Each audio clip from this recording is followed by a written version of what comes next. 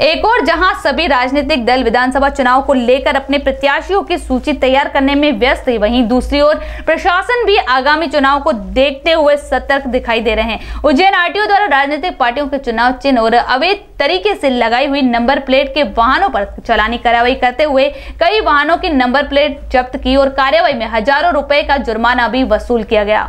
भारत निर्वाचन आयोग के निर्देशानुसार सभी जिलों के क्षेत्र परिवहन अधिकारियों को निर्देश दिए गए हैं कि अपने जिले में चल रहे सभी वाहनों को चेक करते हुए विभिन्न प्रकार के हूटर और राजनीतिक दलों के चुनाव चिन्ह लगे हुए वाहनों पर कार्रवाई की जाए, जिसके अंतर्गत उज्जैन के क्षेत्रीय परिवहन अधिकारी संतोष मालवीय ने लगभग 40 से 50 वाहनों पर कार्रवाई करते हुए वाहनों पर अवैध तरीके से लगी हुई नंबर प्लेट और नेम प्लेट जब्त की। गौरतलब है कि उज्जैन क्षेत्रीय परिवहन अधिकारी द्वारा पिछले 1.5 से 2 माह में लगातार अवैध वाहनों पर कार्रवाई करते हुए लगभग 12 लाख रुपए का राजस्व वसूल किया जा चुका है और अवैध हूटर का नेम प्लेट लगे वाहनों पर कार्रवाई कर लगभग 20,000 रुपए का राजस्व वसूल करके जा चुके हैं। इस तरह की कार्रवाई की जाए।